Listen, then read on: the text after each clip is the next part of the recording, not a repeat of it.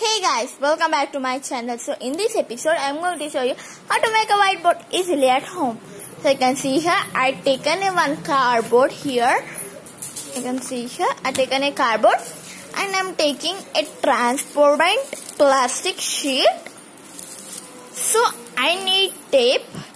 So first turn this like, first place the paper clearly and neatly. And next put the cardboard here and take a cello tape. So two options are there. Who do not have a cello tape, they can use the double tape also. So I have cello tape, so I put the cello tape here. So I'm going to put the four sides also, the double tape, the cello tape or double tape. So I stiffly cut, pasted the tapes. Next, so I have borders because I will not do any decoration to the border. It's too cool.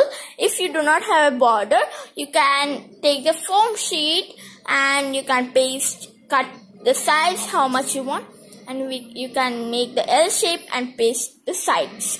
It will be too cool. It's testing time. So you can see here I'm taking a whiteboard marker here. So let's test it up. So I'm writing my channel name.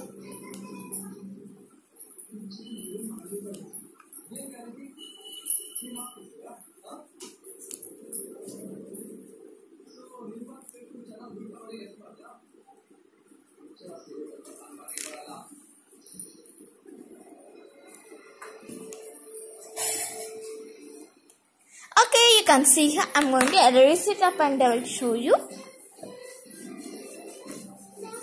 So it's like a same whiteboard. You can see here.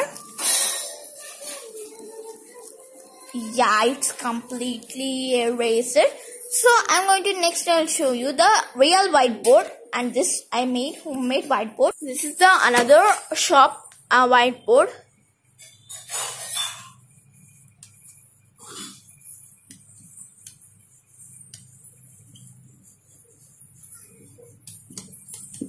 So you can see here. Okay, here also same to same. What we done here also is same. You can see here. Thank you for watching. Please like and share and subscribe to my channel, and don't forget to click the bell icon.